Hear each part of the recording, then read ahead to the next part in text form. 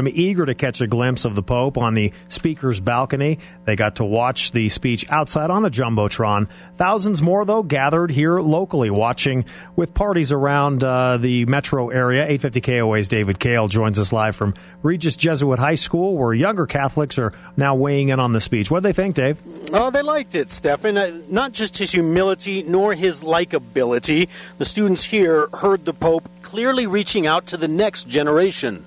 Historically, I know that I've struggled with a disconnect with the church before in terms of the papacy being able to really connect to me. The way I just feel a connection with him. It's like, you guys are the next generation. You guys are going to make a difference. So I know it feels good. I know he really wants young people to make a difference.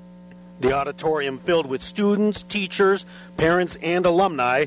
Now, those students are taking the points made by Francis this morning back to the classroom for further discussion. Live at Regis Jesuit High School, David Kale, News Radio 850 KOA.